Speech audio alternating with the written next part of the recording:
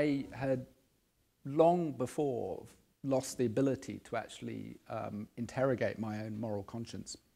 I was surrounded by people who felt that we were doing the right thing.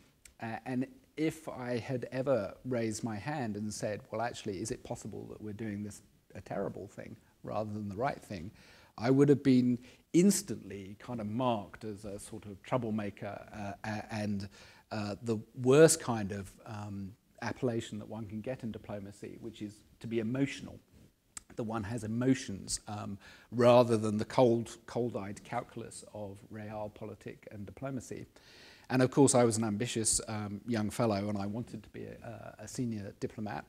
And to admit to having emotions, to having a moral conscience about the actions that I was perpetrating for my state was something that was basically inadmissible.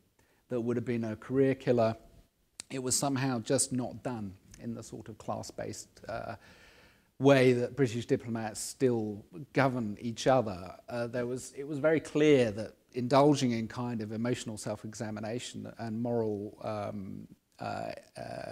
philosophizing was completely infra dig. One could tell this because occasionally we would get telegrams from some ambassador in some country who would say with some passion, it's terrible that we're allowing Israel to remain in occupation of the Palestinian territories, or some kind of sort of statement of policy which was not exactly in line with what the government was actually doing.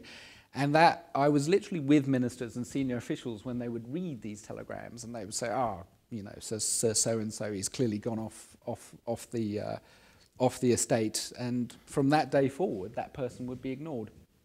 And they would be regarded as a kind of sort of loose cannon. This was the term that we used in the Foreign Office, loose cannon. There was nothing worse than being a loose cannon. And to suggest that that sanctions on Iraq were morally objectionable was to be a loose cannon. And instead, you know, we regarded ourselves as kind of soldiers in the trenches of diplomacy, hurling words and phrases and missives at the other side. And it was brutal diplomatic warfare in those days. And everybody behaved incredibly badly. We all bugged each other. We all lied to each other. We all screamed and shouted at each other and made each other weep. It was very, very hard pounding.